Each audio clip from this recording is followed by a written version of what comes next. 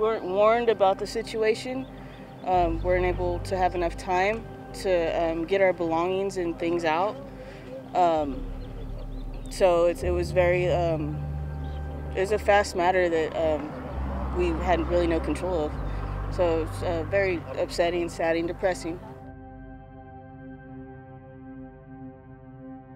I've lost my whole livelihood here. My 86-year-old father lives there, and he's lost everything. Everything. And what we've been out, I'm 57, and I've been out here since I was 7. So we've been out here 50 years. And my father and I have lost everything. No warning, no nothing. It's devastating. And my pets are my life because I'm retired. You know, I was over the road for 25 years. I paid for my place, and well, it's not even paid for, but it's just devastating because we've lost it all.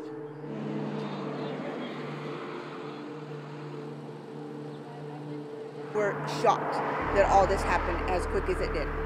So now we're all, you know, we don't know what we're gonna do. All of us, you know, there's several tenants that live on this property.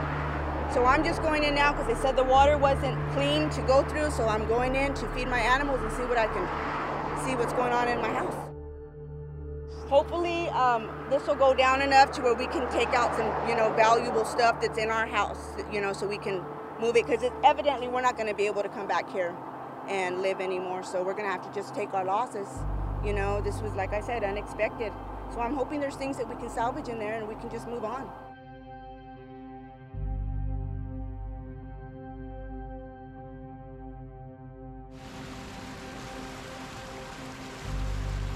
Essentially what you see here is staff is staged up with the high flows at the bridge deck, maintaining any debris that collects and removing it, preventing the water to back up into the channel.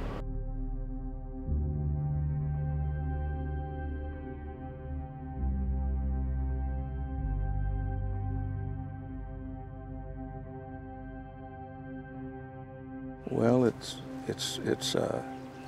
really been hard on us, you know, my family here and stuff, and we see all of this happening, and it's never been like this, never, since we lived here. It's been 36 or 7 years we lived out here.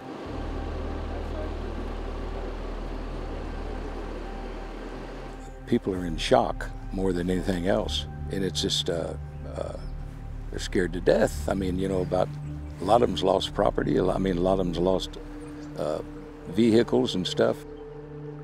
Leaving our home, you know, we hate to think about leaving, and just the flood, you know, and it getting worse and taking everything out.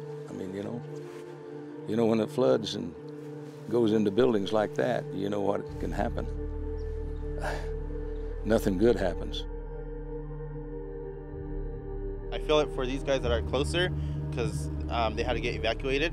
So I can imagine, well, them having to gather up all their stuff, having like a certain amount of time, and then those that have pets, like it's kind of hard to take their pets with them. So, I mean, I feel for them. Right?